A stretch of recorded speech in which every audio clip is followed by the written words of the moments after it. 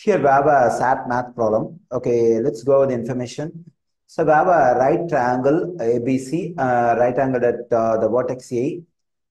Given right angle ABC above, which of the following is equal to C over B?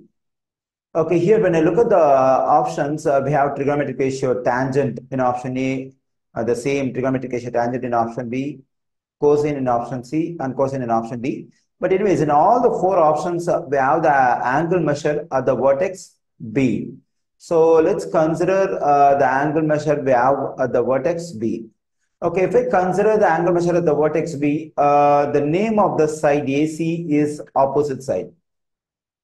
So because this side AC is opposite to the angle measure at vertex B.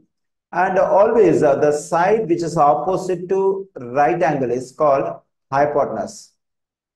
And the name of the third side is adjacent. Okay, here we have C and B.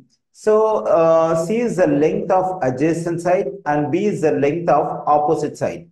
So we have to consider the trigonometric ratio in which we have opposite side and adjacent side. Okay, let me write staccato. SOHCAHTOA.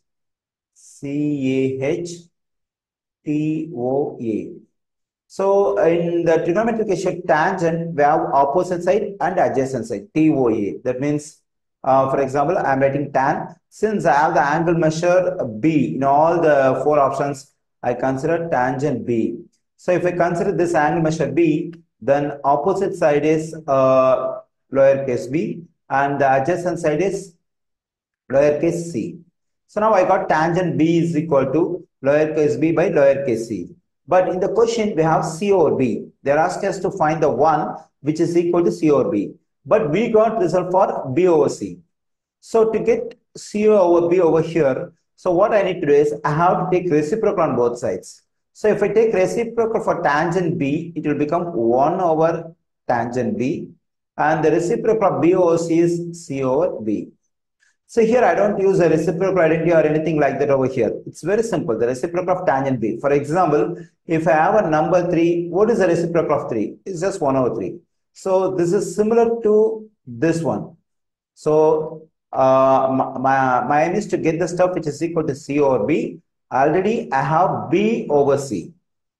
So to get C over B, I have to take reciprocal. So when I take reciprocal on both sides, so the reciprocal of tangent B is 1 over tangent B. The reciprocal of B over C is C over B.